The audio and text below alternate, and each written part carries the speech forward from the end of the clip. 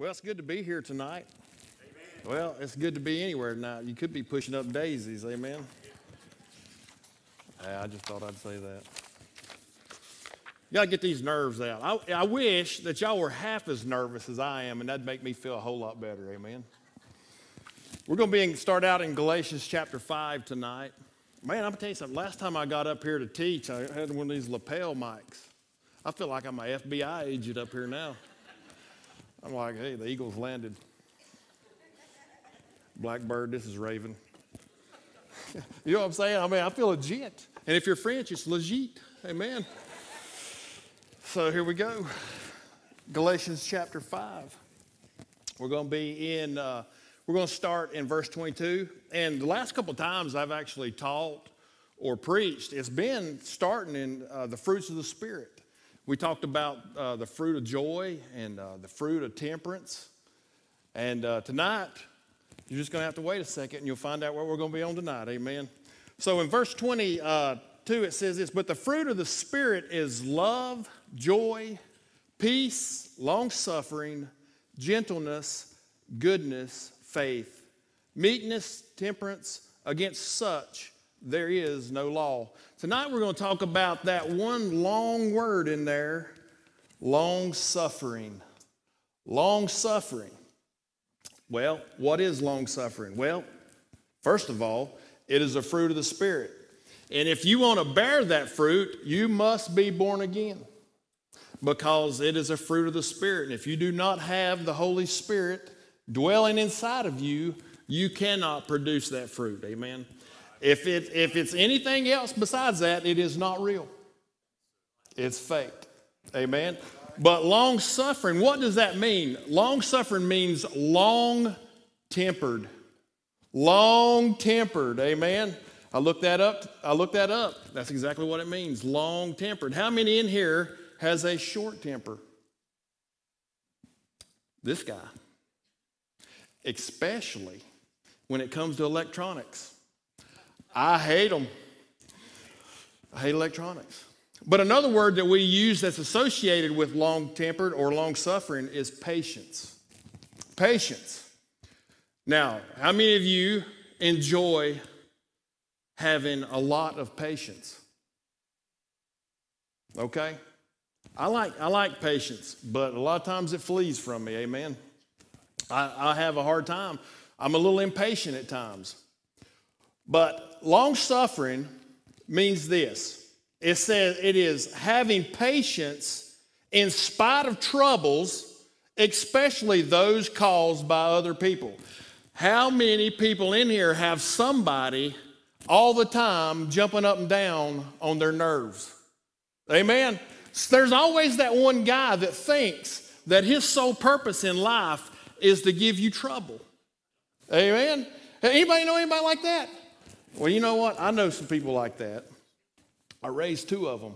As a matter of fact, we're going to get into that here in a little bit. But patience, the word that goes along with long-suffering, means this: the ability to accept or tolerate delays, problems, or suffering without becoming annoyed or anxious. Jesus, you're going to have to help me because you know what? When I preach, this ain't no joke. Whenever I get an opportunity to teach or preach, about 2 or 3 weeks before that, it is on. It is on. It's like I struggle with whatever I'm going to preach. I don't know about it, but I start knowing about it about 3 weeks ahead of time because it is constant. Amen? So I've been dealing with some long-suffering issues, okay? I'm just saying.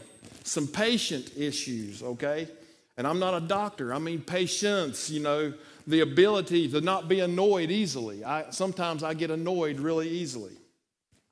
But if you notice, I'm not the only one that suffers from this.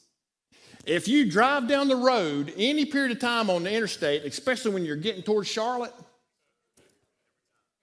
I'm telling you right now, driving in Charlotte, I would rather go to the dentist than drive through Charlotte, amen?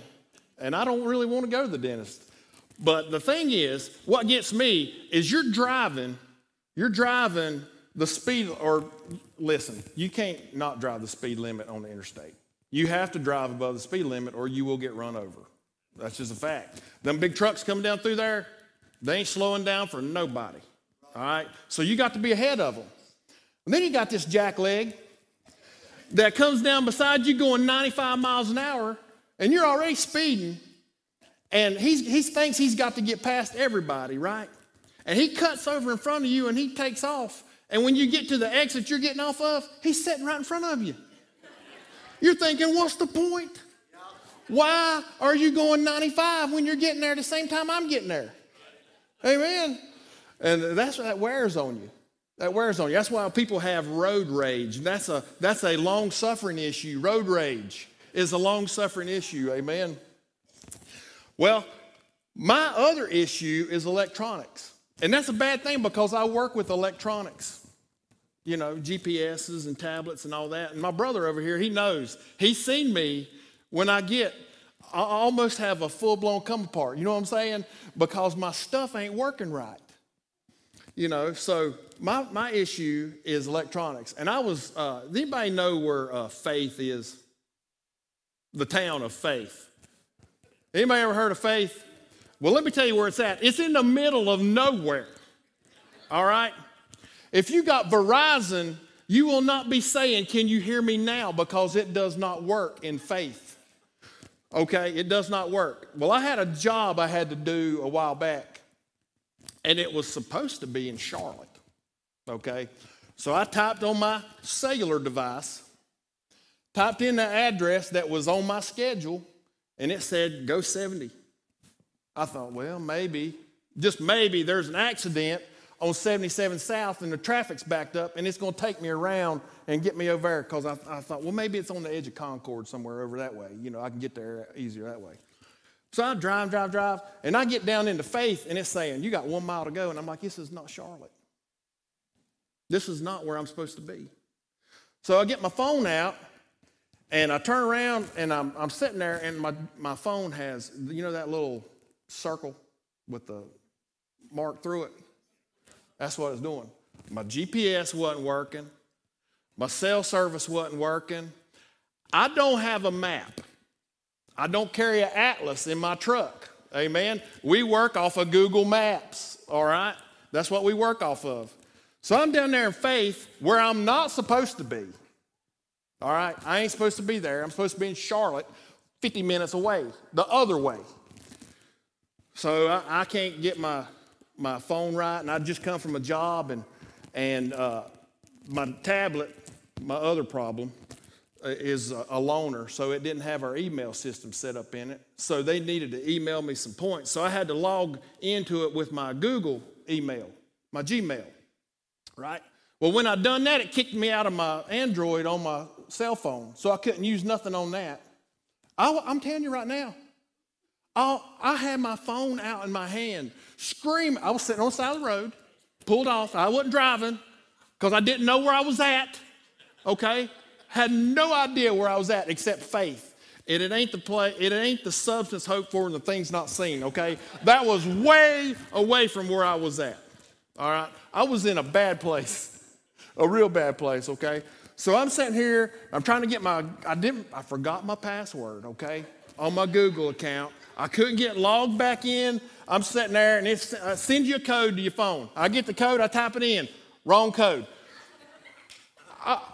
I'm going to tell you right now, I was sitting there on the side of the road in Faith, North Carolina, with my brand new 5G cell phone with zero service, no maps, late for a job. I got customers waiting on me. I was supposed to be in there at 2 o'clock. And I said, I got fed up with it, man. One more time. I'm going to try this thing one more time. Wrong password. I was like, ah! I almost smashed that phone on that steering wheel, man. I was so mad on 3 separate occasions. Okay? So long-suffering is an issue that we have to learn. It's a fruit of the Spirit, and we have to bear that fruit. And the way we do that is we have to walk with the Lord, amen? Amen. So finally, I called back to the shop. I had enough service to call, and my son, Boone, y'all know Boone? He's our project manager, right? So he answered the phone. I said, You got to tell me where I'm at. I don't know how to get to, I'm in Faith. He's like, what are you doing in Faith? You're supposed to be in Charlotte. I said, I know, but T-Sheets took me to Faith. I need to know where I'm at. He's like, what road you near? I'm like, I'm on 152 or 52. I'm on 52. He's like, I'm at the intersection of 52 and whatever that other road was in Faith. And he's like, oh, okay. So I hear Tony, another guy in our office, he's like, tell him he's got to keep going. He's got to go hit 85 and then go to 485 and then he'll get down there. And I'm like, what? So I type that in my phone and my GPS, right? My GPS, you know how it shows you your location? Okay, I'm way over here on the location and the map starts way over here. So I'm driving down the road looking at this little Google map trying to figure out the roads to get to where I can start and go. And I'm thinking on the way there, if these customers smart off to me one time, they can do this job themselves. I mean, I was all to pieces, man. I was about to tear up a $1,000 telephone 3 different times in about 5 minutes because I hate electronics. I swear I hate them. Technology is great when it works. Get you an atlas and leave it in your truck. That'll save you a lot of trouble. Amen. But we get annoyed and we get anxious very easily. And a lot of the reason is because we're born again. We have the ability to produce that fruit of long suffering, but we don't walk with the Lord like we should, or we haven't started our day out right, or we've got sideways with somebody and we need to get something right. I mean, listen, it's just one thing after another that collides and causes the issue, and we're not prepared for it. Amen. So how do we become more patient? How do we become more patient? So I'm going to ask you this. What do you want first? The good news or the bad news? Well, the bad news is there ain't no good news in this situation. Okay? Tribulation. All right, I'm gonna read you a verse here in Romans. I'm gonna flip over to Romans right quick, in chapter number 5. I'm gonna read you 4 verses right there. It says, therefore, being justified by faith, we have peace with God through our Lord Jesus Christ, by whom also we have access by faith into his grace wherein we stand, and rejoice in hope of the glory of God. And not only so, but we glory in tribulations also, knowing that tribulation worketh patience, and patience experience, and experience hope. So guess what? If you want to be more patient, you got to go through more trouble. You have to go through more trouble to be more patient. I should be a very patient human being, amen, because I have been through some stuff, amen. But here's the thing. When we allow ourselves to get sidetracked and we're supposed to be looking to Jesus, right? And we know that he's able, that if he brings us to a situation, that he's able to get us through it. I believe that. Yes, sir. I believe that because you know why? I still got my Android in my pocket. Amen. It's still in my pocket and it works. Amen. But if you look at that, it says tribulation worketh patience. Worketh. That word worketh means to exercise or to work out. To exercise or to work out. All right? So whenever we get in a situation to where we're in a hardship. So what is tribulation? Well, it's adversity. It's trials. It's persecution. It's an event that makes you uncomfortable. That's what tribulation is, okay? I'm not talking about the great tribulation, the end times thing. I'm talking about daily stuff. The things that you face daily that give you a fit. Amen? Those things, when you are doing exactly what you're supposed to do and those things come, those are the things that works your patience. It works your patience. Okay, so now that we know that tribulation is what causes us to have good patience or great patience. Listen, great patience comes with great practice. Amen. If you want to have the patience of Job, okay, the Bible mentions those patience. And matter of fact, I just started reading in Job for my stuff. I'm going to tell you something. He went through the ringer, but he never lost his integrity. Amen. Not one time, even though everything that he done and that happened to him, he never lost his integrity. His wife said, won't you just curse God and die? He's like, you sound like a foolish one of them foolish women. You know what I'm saying? He's like, are you kidding me? God's been way too good for me to give up on him now. Amen? So that's the things that cause us to have patience, that working out, that exercising. Hey, when you was growing up, did you ever get in trouble and your mama say, boy, you're trying my patience. You're getting on my last nerve. My patience is about to run out with you. Well, you know what? You was helping her grow patience, amen? You was helping her grow some patience, amen? It might not end up too good for you, but it helped her out a lot. Amen? So how to deal with tribulation? How do we deal with tribulation? The first thing that we need to do as born-again Christians to deal with tribulation is to expect it. Expect tribulation. Because if you're not being persecuted, or if you're not being tempted, or if you're not having situations come your way, and man, you're just drifting along, man, and you're just fine, and there ain't nobody bothering you, I'm gonna be something. I'll tell you right now, I think I'd be checking up on some things. Because when I got saved, when I got born again, I'm gonna tell you something, the heat got turned on. I started that new nature, man, and that old nature was a conflict, a constant conflict. Constant. And it's the same way today, it don't change. If you're not battling and you're not struggling with a conflict, if there's not a battle raging inside of you, part of you want to do what's right, and the other half's like, do whatever you want to do. If that's not a struggle, then you're dead. You're dead. You will struggle if you are born again. Jesus never said it was going to be easy, but he said, my grace is sufficient. Amen. So the first thing we need to do is expect it. Let's turn to 2 Timothy. 2 Timothy chapter 3. 2 Timothy chapter 3 and verse 8. It says this, now Jannes and Jambres withstood Moses, so do these also resist the truth, men of corrupt minds, reprobate concerning the faith.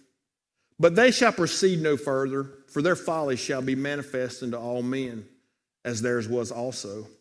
But thou hast fully known my doctrine, manner of life, purpose, faith, long-suffering, charity, patience, persecutions, afflictions, which came unto me at Antioch and Iconium and Lystra. What persecutions I endured, but out of them all the Lord delivered me. Yea, and all that will live godly in Christ Jesus shall suffer persecution. Now, listen, here in the United States, now, we don't suffer persecution like they do in Africa or South America or any of those closed countries. We don't suffer that kind of persecution. But there, you have suffered some persecution. It may have come from a coworker. It may have come from a family member. It may have come from somebody that professes Christ. Amen? But you have suffered some persecution. What are some examples of that? When I first got saved on July 11th, 1999 at the Freedom Baptist Church in Hidnot, North Carolina, that was my weekend off. The very next morning, I had to go to work. And I went to work and was doing shift change. And one of guys I worked with was there, and I said, man, you ain't going to believe what happened to me yesterday. He's like, what happened to you? I said, man, I got born again. I got saved. And he looked at me and he's like, what? I said, I got saved yesterday. I trusted Jesus as my Savior. He said, it won't last. Persecution, right there. First day. Ain't even been born again 24 hours yet. Persecution. Amen? It happens. You family members. Y'all, why y'all go to church all the time? Ain't Sunday morning good enough? Why y'all a bunch of Bible thumpers? Y'all a bunch of Bible thumpers? Y'all want to talk about the Bible. What about this? What about that? You mean you don't let your kids watch TV? You mean you don't let them listen to rock and roll music? You mean you don't let them go to the arcades and hang out with their buddies on Saturday night till 3 o'clock in the morning? No. No, we don't. Y'all a bunch of fanatics. A bunch of nuts. Well, bless God, I might be a nut, but I'm screwed on the right boat, amen. I am on, Jesus is the boat that I'm hooked to, amen. And you're going to suffer some persecution no matter what. Look, we ain't getting our heads chopped off yet, okay? But if you live godly, if you live for Jesus and you try to preach Jesus and witness to people and get people saved, you are going to be persecuted. You're going to be persecuted. There's persecution on different levels, okay? But when somebody calls you a Bible thumper, that's persecution. I could care less. You know, that's negligible persecution right there. I'm like, amen.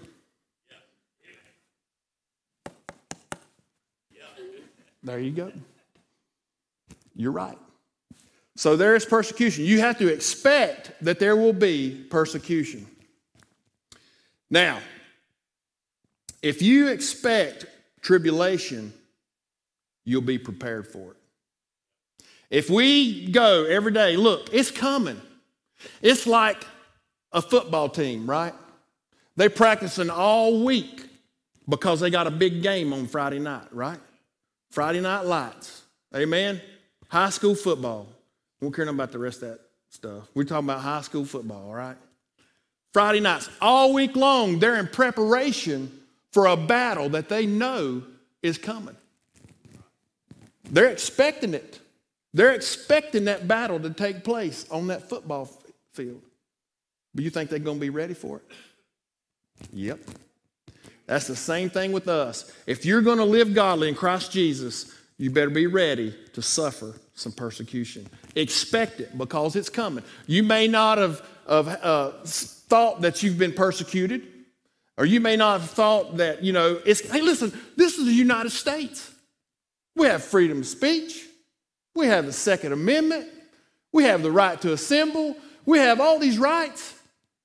But it's one stroke of the pen, and it could be gone. Right. Yes, sir. And you're either going to conform or you're going to fight.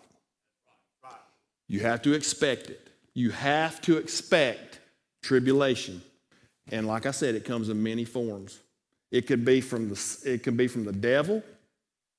You know what I'm saying? It could be from your family, or whoever.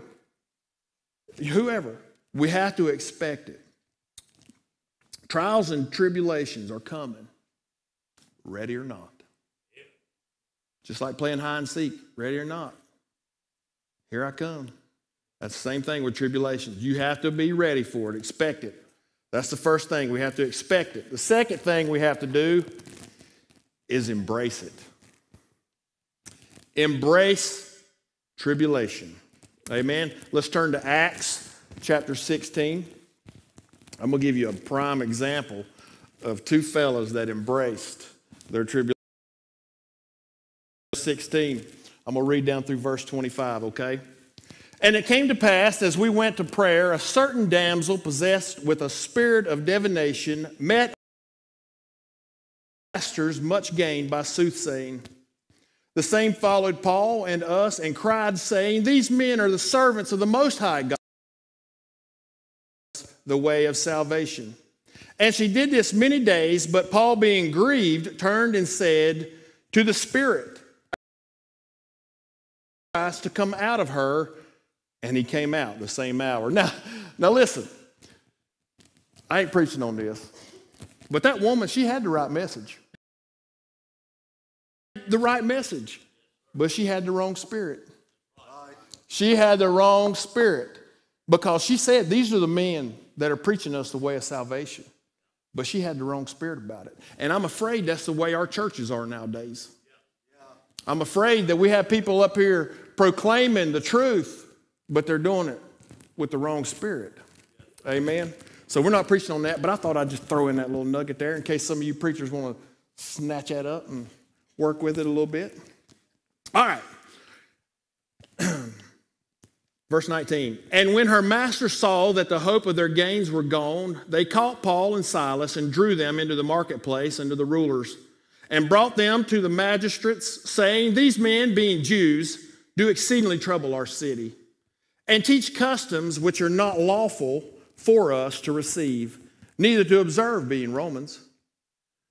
And the multitude rose up together against them, and the magistrates rent off their clothes and commanded to beat them. And when they had laid many stripes upon them, they cast them into prison, charging the jailer to keep them safely, who having received such a charge, thrust them into the inner prison and made their feet fast in the stocks. I want you to pay close attention to verse 25. And at midnight, Paul and Silas prayed and sang praises unto God, and the prisoners heard them. Amen. Now listen. They're being persecuted. They were going down the road, going to pray, and then this lady with a spirit came up behind them and started messing with them. They didn't start it. They didn't provoke this whole ordeal. They were just going on about their daily business and what they'd done every day. And this lady comes up. These are the men of the preach the Most High God, and they're preaching salvation. And Paul said, get out of that woman. Get out. Guess what? He's gone. And her master's like, wait a minute, there goes my livelihood. So they bring him for the magistrate. They strip them down, they beat them and throw them in prison, and lock them up, chain them up by their feet. And at midnight, they're sitting in there singing praises to the Lord. You know what they're doing? They're embracing their tribulation. They're embracing it. But you know why? Because they know that God is able to get them out of that situation. Amen. They know it. And if you read on farther down through there, man, after that, a little while later, I'll tell you this. When God sees you embracing your tribulation, it gets his attention. It gets his attention. And then guess what? A few seconds later it says, and then suddenly there was a great earthquake so that the foundations of the prison were shaken. And immediately all the doors were opened and everyone's bands were loosed. Immediately. As soon as they embraced their situation, God saw it. He honored that. And what'd he do? Cut them loose. He cut everybody loose, not just them, everybody. Amen? So we have to embrace that tribulation and that persecution. Now, when in the military, they have now don't get sideways with me when I say this, okay? Because it's not derogatory. When we're in the military, you say, hey, boys, it's time to embrace the suck. It's time to embrace the suck because you're going to be in situations and you're going to be in places and you're going to be doing things that you do not want to do, but there ain't no way out of them. And you have to do it. So what do you have to do? You have to embrace it. You have to continue to get the mission done at all costs. And when you're finished with that and your perseverance, you're going to carry through. And it says right here, embracing the suck means this: the situation is bad, deal with it. It means to consciously accept and appreciate something that is extremely unpleasant and unavoidable. Anything that makes you uncomfortable is the suck. It sucks. It does. It's not good. It is not good at all. If it gets you out of your comfort zone, then it's a tribulation. And you know what you have to do? You just have to pull up, gird yourself up, and you just got to continue. You got to continue doing what you have to do to get past it. Amen? I was chopping briars one day. I love briars. I love them. Said nobody ever. Amen? When I get to heaven, I'm going to smack Adam in the mouth. That's part of the curse, man. Briars. Briars. I know you, my great-great-great-great-great-great-grandpa, but you getting smacked in the mouth. I was over here in Harmony cutting briars one day. I was surveying, but I was cutting briars. And I got sideways, man. I'm like, this is stupid. Why am I even here doing this? I'm sitting here chopping briars 10 feet tall, and when you chop them, the more you chop them, they fall down on you, and they scratching your face. I look like I got in a fight with a wildcat when I got done from there. And I sit there and I chop for about 20 minutes, and I was like, man, this is stupid. I should have somebody out here helping me. I wish they in the office to get out here and chop some of these briars. They'd know what to do. They'd know about it. And then I said, you know what? You're stupid. You are stupid. You sound like a little baby out here whining about chopping briars. And you know what? After that, I chopped briars and I was done. I embraced it until I got to that yellow jacket nest. And then I left. I embraced it until I got to the yellow jacket's nest. And then I kind of went out and went around it. And I said, somebody else is going to have to chop that lane right there. I'm going around. Amen. But when we get in trials and adversity, we got to dig in. Embrace it. To accept it. Accept it with enthusiasm. Grab a hold of it. Tribulation gives you experience that gives you more long suffering and patience. Amen. So the third thing, is we have to endure it. We have to endure it. You have to expect it. And when it comes, you have to embrace it. And then once you embrace it, you have to hang on for the ride. It ain't going to last forever. It ain't going to last forever. All right? 2 Timothy 2:3. Let's turn back over there. 3. Right there you are. Thou therefore endure hardness as a good soldier of Jesus Christ. What's hardness? Something that's hard. A hard spot. Tribulation. Persecution. Oppression. Satanic attacks. Endure hardness. To endure means to suffer. But it not only means to suffer, it means to last or to persevere.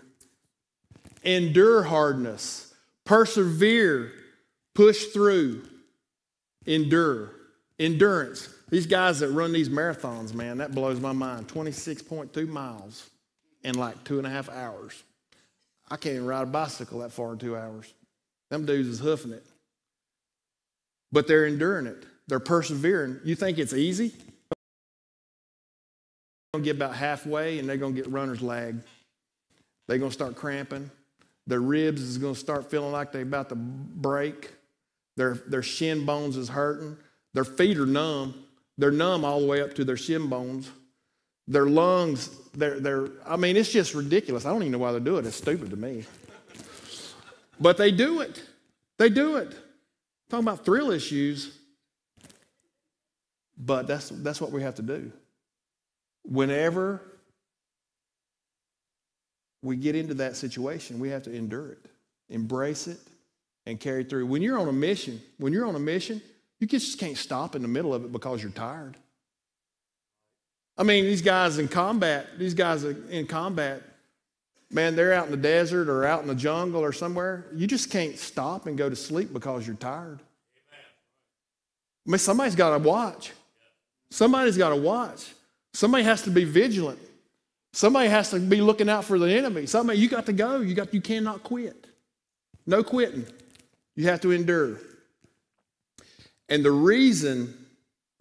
reason that we're able to endure is because we have hope. Amen. Yes, sir. We have hope. We have something to look forward to at the end of it all. You know, even if we don't make it through it, if something happens and we don't finish the way we want to finish, but we finish, we have hope. Listen, man. This body might die, but we're going to live forever. It says over in Job says this right here. I'm going to tell you something. You need to read a year. This is what Job says in Job 19. And starting in verse 23, he says this, and I was reading this today. He says, "Oh, that my words were now written. Oh, that they were printed in a book, that they were graven with an iron pen and lead in the rock forever." He got his wish. Forever, O Lord. Forever, O Lord. He got his wish. Amen. He says, "For I know that my Redeemer liveth, and that he shall stand at the latter day upon the earth. And though after my skin worms destroy in this body, yet in my flesh I shall see God, whom I shall see for myself, and mine eyes shall behold, and not another. Though my reins be consumed within me." Job had hope. He believed in the resurrection. Amen. He believed that even though this body, even though the trials and the tribulations that he was going through, if he died and this body decayed away and became worm food, he said, one day I will stand in his presence in my body. In my body. This body. Glorified body. And I will stand in his presence. Job knew. He knew how to endure. It was Job, amen. And then I like this right here. I like this right here in Job 23:10. It says, Job saying this, talking to his friends. Man, I'm going to tell you something. With friends like his, who needs enemies? Amen. I was reading that and I'm like, dude, you guys, y'all are something else. Y'all need smacked in the mouth. Anyway, Job said this in verse 23, or chapter 23 and verse 10. He says, "But he, God, knoweth the way I take. When he hath tried me, I shall come forth as gold." That's why we endure, because we have hope. And when we expect it, and we embrace it, and we endure it, it makes us better. It makes us better. Always. Amen. One day, all of our troubles and trials and tribulations are going to vanish away. And we're going to see Jesus. Hope. Hope. That's what we get out of all of it, is hope. So we need to expect with patience, embrace for experience, and to endure with hope. Amen. That's how we deal with tribulation. That's how you deal with tribulation. Don't waller around and lay around and mully grub around and say, woe is me. Why have I got this so bad? When there's probably somebody else that's got it way worse than you do. Right. Amen. They're going through a whole lot harder trial than you are. And they're doing just fine. Because they're hugging up next to Jesus. Yes, sir. And they're listen, they're embracing it and they're enduring because they know at the end of the road, no matter what, the Lord's going to be there for them. If he'll bring you to it, he'll bring you through it. Amen? Amen. I appreciate you listening to me tonight. Brother, you want to come do this invitation? Let's all stand tonight with our heads bowed and our eyes closed just for a moment or so. As the pianist is making his way over here to the piano, maybe God spoke to your heart and challenged you, or I don't know about you, but I know I got what I needed tonight. You know, and the verse that came to my mind, and it's been my life verse, I guess, now for a while, Hebrews 12, 1 and 2. Wherefore, seeing we also are compassed about with so great a cloud of witness, let us lay aside every weight and sin which does so easily beset us, and hang on to this last part, and let us run with patience the race that is set before us. But I'm glad the Bible didn't stop there. Verse number 2, looking unto Jesus. We have a hope tonight. I don't know what you're going through. I don't know the struggles and the trials that you're facing. I don't know how God is building your long suffering tonight. But no doubt each one of us are going through something. And as we go through those trials and as we go through those temptations and as we go through all that, we have hope. And we have hope that we can look to. And his name is Jesus. Terry said it right. If he won't take us to it, if he's not going to bring us through it. And he's the one who can take a test and turn it into a testimony. Maybe tonight we're just going to pause for just a moment or so. The invitation's open. If you need to do business with God, make your way down. Don't hinder the Holy Spirit if he's tugging on your heart. Amen. If you just need somebody to pray with you, grab the person right next to you. I guarantee you they will go with you and they will pray with you. They will intercede on your behalf unto a God who loves you and a God who wants to help you through that trial, through that temptation, through those struggles. Coming to an altar when a message like this is preached, I think sometimes we're scared to move because we don't want people to see that we're struggling, that we're going through that temptation, that we're going through trials. Listen, God already knows everything. God already knows our hearts. God already knows what we're going through. But there's something about just bringing it to him and asking him to help and intervene, bring us through, give us the strength when we can't stand on our own.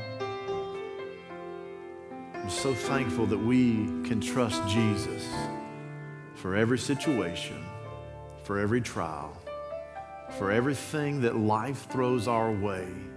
We can trust Jesus tonight. Just another moment or so as people are getting the help that they need. Maybe you need to make that move tonight.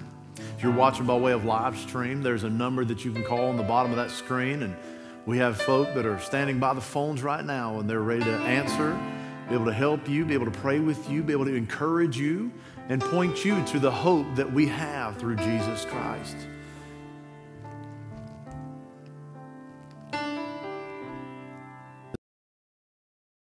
This is our Wednesday night crowd, and I don't know the hearts. I don't know each one of your hearts, but God does. But you're unsure of your salvation. Maybe you've never experienced those fruits of the Spirit because you don't have the right kind of spirit. Maybe tonight God is poking you and prodding you to draw nigh unto his Son and believe on him, Jesus Christ, as your personal Savior tonight. I don't know the needs tonight, but God does. He knows our hearts. But are you willing to let go and let God move?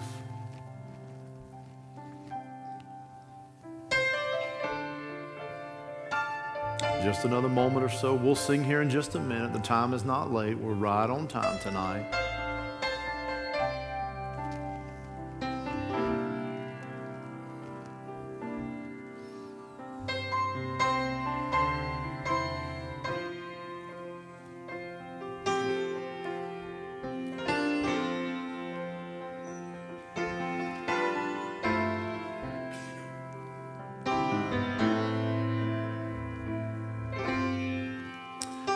Look up this way. Let's sing this chorus a time or two tonight. I can trust Jesus. How many of you are thankful that you can trust Jesus tonight?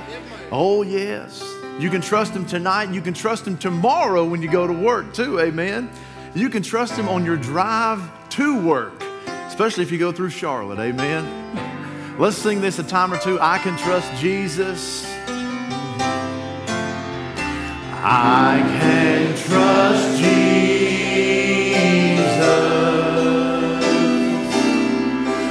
I can trust Jesus.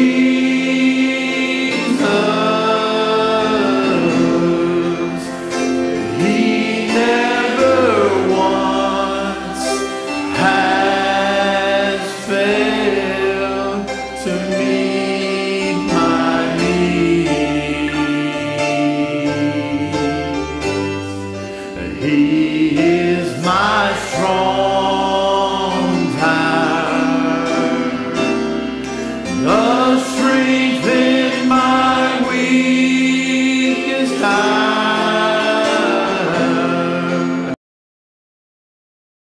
Trust Jesus. He takes care of me. Amen. Good singing tonight. How many of you are thankful that we can trust Him? Amen. He does take care of us. Amen. He loves unstoppable. Amen. Listen, let's go out tonight on the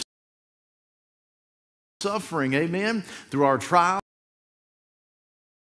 We said it the other night, where you have people, you'll have problems. Amen. Where you got people, you're going to have problems. Amen. But it's all right, because God for bad and turn it around for good. Amen. So let's love on one another. Let's encourage one another.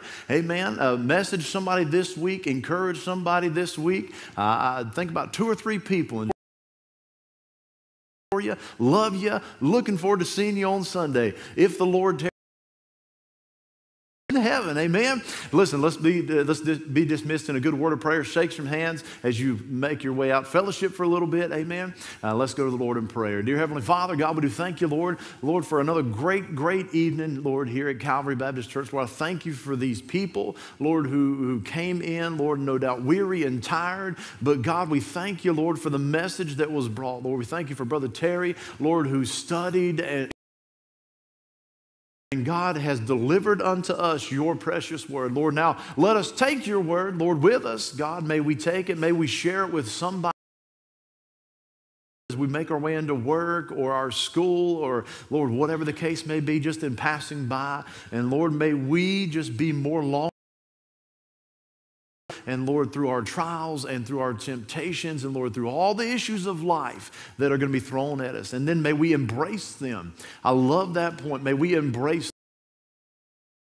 looking unto you, the author and finisher of our faith. God, we love you, Lord. We thank you, Lord, for the time we had together. Lord, dismiss us now with your blessings. God, watch over us as we all go home, Lord, through the back roads or the highways, however it is that we're going to go. Lord, watch over us. Bring us back excited for Sunday, Lord, unless you come. And then, Lord, we'll meet you in glory. And, Lord, what a wonderful service we'll have there for all of eternity. We love you, Lord. We pray all these things in Jesus' precious name. Amen and amen.